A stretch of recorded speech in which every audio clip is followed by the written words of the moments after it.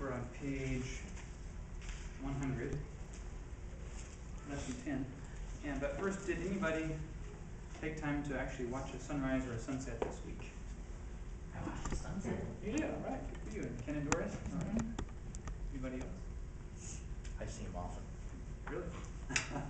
Good for you. All right. Let's look at the objectives on... You're in bed before the sunset.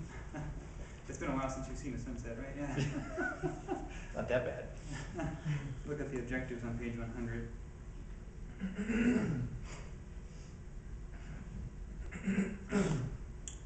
So the three objectives for this lesson are, first, that we'll embrace biblical teaching of God's sovereign pleasure and unconditional election. Second, that we'll praise God for setting his electing love on undeserving sinners like us. And third, that we'll begin to see how the doctrine of election doesn't stifle, it actually energizes our evangelism and our prayers. And since we only have an hour for this subject, we're just going to kind of scratch the surface. But I hope this whets your appetite to study more and dig in more if it's something you haven't already chewed on. Okay. Question 1 there, right on page 101. They kind of have an interesting scenario of if you had a twin brother and you were raised in a Christian home with all the same advantages and disadvantages, and you become a Christian and your brother doesn't, and you both stand before God one day and he says, why did you believe and why your brother didn't? What would you say? How would you answer that question? I was chosen. Okay. Any other thoughts?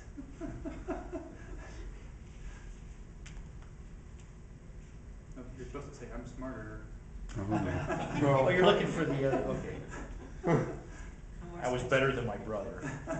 Right. I was just such a nice guy, you had to choose me, right? So, would somebody define, in your own words, the doctrine of election? What does that mean? Before God created anything, before there was anything, God chose us. He just had planned me. He knew when we were going to be born, and he chose each of us to be his own. So, does God choose everybody? no. So how does he decide who he picks and who he doesn't? He just picks people. According to the counsel of his will, huh? Yeah. All right. There's a word that has caused a lot of division between Christians. Unfortunately so, Yeah. that's true. But for those of us who believe in the doctrine of election,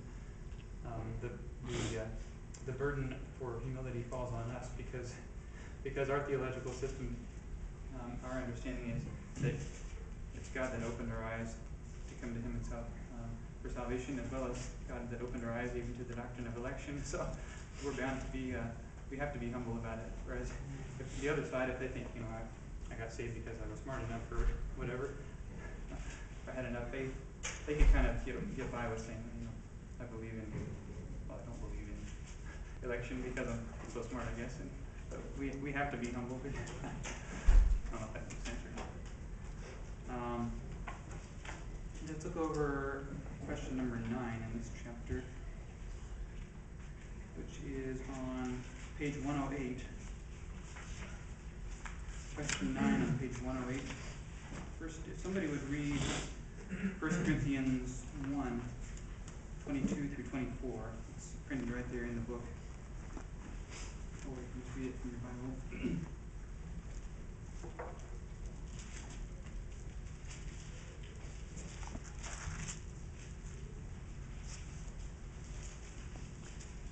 But that's it.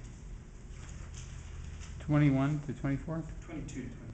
For indeed Jews ask for signs and Greeks search for wisdom, but we preach Christ crucified, to Jews a stumbling block, and to Gentiles foolishness. But to those who are called, both Jews and Greeks, Christ is the power of God and the wisdom of God.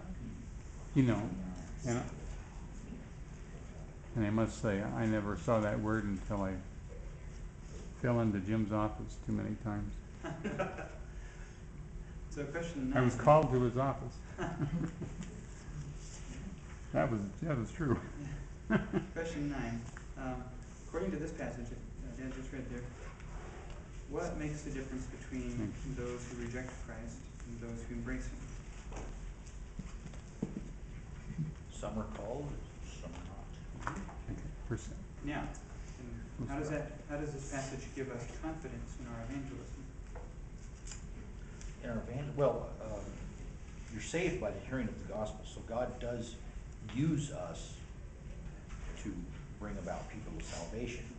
We are the messengers of the gospel, and then he uses that to work on us. So, I mean, those who are elect, God is going to bring the hearing of the gospel to them, and by his grace, he uses us in that part of it.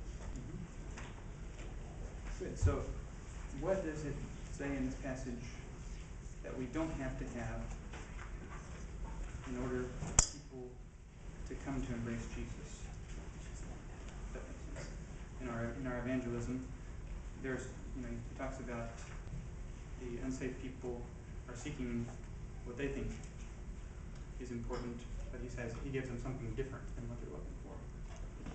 Don't need wisdom or science.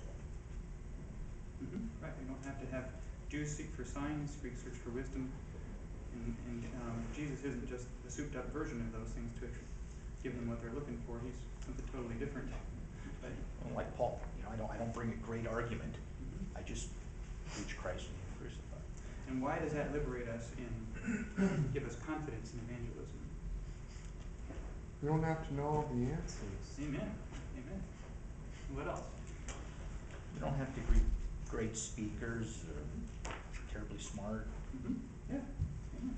It doesn't have to be a perfect presentation. Yeah, right. God has people who are going to be saved. Yeah, so It really simplifies things, doesn't it? You just give them the gospel and leave it with God. It's encouraging. Flip back to question number 8, previous page there, page 107. And somebody else, if they would read the passage before that in the book there, Ephesians 2, 1 through 9.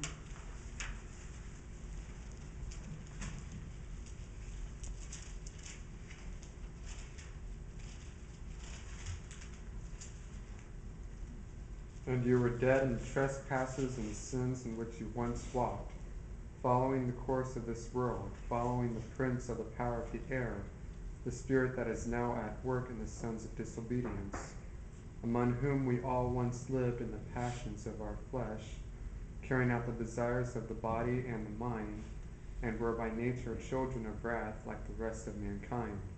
But God, being rich in mercy because of the great love with which he loved us, even when we were dead in our trespasses, made us alive together with Christ. By grace you have been saved, and raised us up with him, and seated us with him in the heavenly places in Christ Jesus, so that in the ages he might show the immeasurable riches of his grace and kindness toward us in Christ Jesus. For by grace you have been saved through faith, and this is not your own doing, it is the gift of God, not a result of works, that no one may boast. Amen. So what does this passage tell us about the condition of human beings, including us, before salvation? We weren't lovable. Right? Well, the sin of Jacob was as great as the sin of Esau, Well said. but God chose Jacob. He desires who he desires who he But in this passage, you said not lovable. What else do we see in this passage? Dead in our trespasses. Dead, right? Dead. What else? children of wrath. Yeah. Who were we following? Satan. And so then, looking at this passage, what does this show us about God's grace? What do we learn about God's grace just from this passage here? It mentions grace 3 times in this passage. It is mercy driven. What do you mean by that? It is a byproduct of God's mercy. Okay, and what do you mean? How do they relate? Well, without God being merciful on his creation, there would be no grace.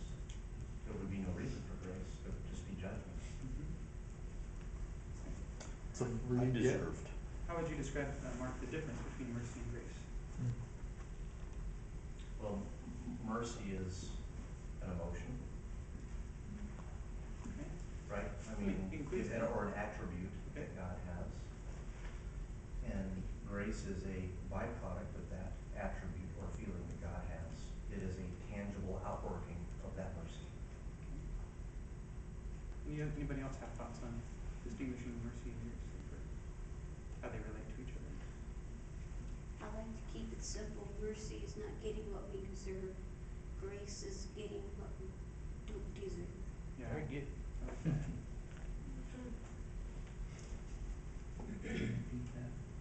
Yeah, if you couldn't hear what Peggy said, mercy is, so I can say this right, not getting what we deserve, and grace is getting what we don't deserve. Let's see, there's a quote on page 109 that is so What's the saying in fantastic. that? I'm going to read it, and then we'll go ahead and watch our DVD segment. This is a quote on page 109 about how belief in the doctrine of election impacts our prayer life, especially as we pray for the conversion of unsaved friends or family members. And this is, I believe, a quote from John Piper's sermon on the subject, the pleasure of God, the sovereignty of God in prayer. What I'm saying is it's not the doctrine of God's sovereignty which thwarts prayer for the conversion of sinners. On the contrary, it's the unbiblical notion of self-determination, which would consistently put an end to all prayers for the lost. Prayer is a request that God do something. Only the person who rejects human self-determination can consistently pray for God to save the lost. In short, I do not ask God to sit back and wait for my neighbor to decide to change. I do not suggest to God that he keep his distance, lest his beauty become irresistible and violate my neighbor's power of self-determination. No, I pray that he ravish my unbelieving neighbor with his beauty, that he unshackle the enslaved will, that he make the dead alive, and that he suffer no resistance to stop him, lest my neighbor perish. Amen. So now we will watch the DVD segment. This is a little bit longer. It's about half an hour.